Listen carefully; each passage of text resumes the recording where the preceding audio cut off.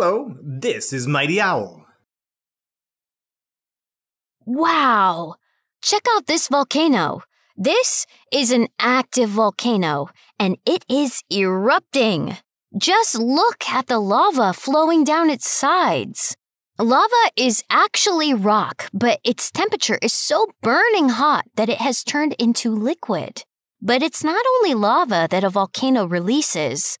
There's also hot ash, steam, and rocks. Don't get too close. This volcano and its lava can cause a lot of destruction to the land around it.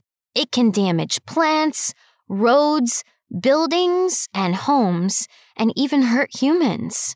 We can't really stop acts of nature like volcanic eruptions, but we can do our best to plan for them. How can we stay safe in situations like this? Let's take a look at some of the mighty solutions scientists and engineers have created to reduce the impact of extreme forces of nature. Scientists are able to predict a lot of things: when it will snow, what the temperature will be on a given day, and even when a volcano is going to erupt. But how can they possibly know something like that? Scientists use many different tools to closely monitor volcanoes. They are always developing new techniques to help them better predict when an eruption might occur. Would you believe that one way they observe volcanoes is from space?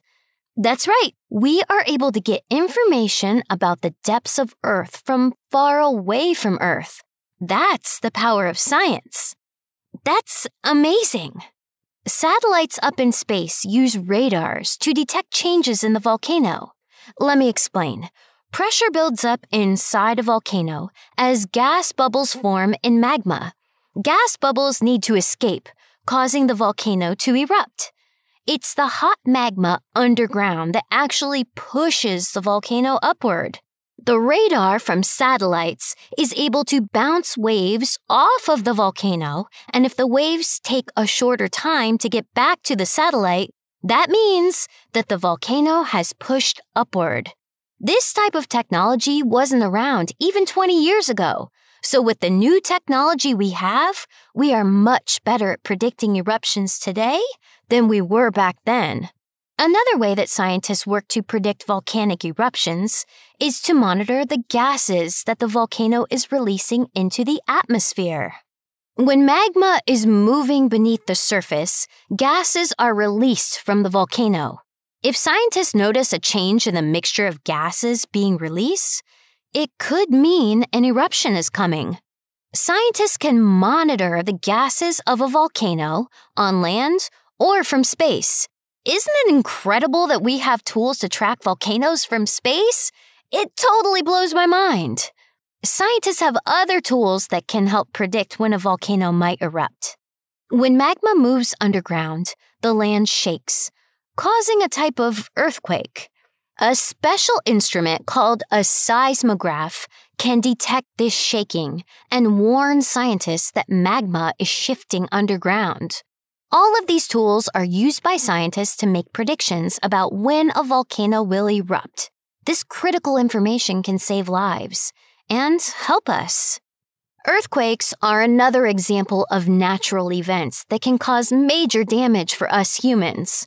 Similar to volcanoes, when a severe earthquake occurs, buildings, bridges, and homes can be destroyed.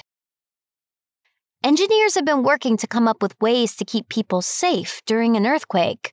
They have asked questions like, how can buildings be made to withstand the effects of an earthquake? What kind of structure would be best to be able to withstand the shaking of the Earth's surface? Through asking these types of questions, engineers have designed and created ways to make earthquake-resistant buildings.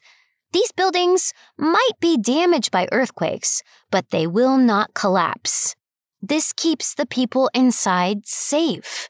Engineers do this by using certain building materials when constructing structures. If you were to create a building, what types of materials would you use to make it safer in an earthquake? Would you choose a building made completely of concrete? or one that had its concrete reinforced with steel. Engineers have found that steel-reinforced concrete is much stronger and would hold up better in an earthquake. But in places where severe earthquakes occur, it may not be enough. The way to protect buildings from earthquakes is to prevent them from shaking when the ground shakes. Engineers have come up with an amazing way to do this. They create structures that lift the building off of the base or foundation of the building using flexible pads created from rubber and metal. This serves as a shock absorber, similar to how sneakers absorb the impact of our foot hitting the ground when we run. When an earthquake hits, only the base of the building moves, helping the building stay steady. Allowing the base of the building to move helps to keep the building from collapsing. This means that the people inside the building can be protected from the effects of the earthquake. There are many other solutions that engineer teams are working on, such as using different types of building materials or building special rings into the ground around a building that can absorb the vibration of an earthquake. So incredible! These people are so smart. Scientists and engineers are constantly working on ways to protect humans from the dangers of disasters like earthquakes, volcanoes, or tsunami. Through careful observations and cutting-edge ideas, humans today are safer from these types of events than ever before. All right, mighty scientists, what ideas do you have to help keep people safe when a natural disaster occurs? Share your ideas with us or with your friends. I'll see you soon. Stay mighty, scientists.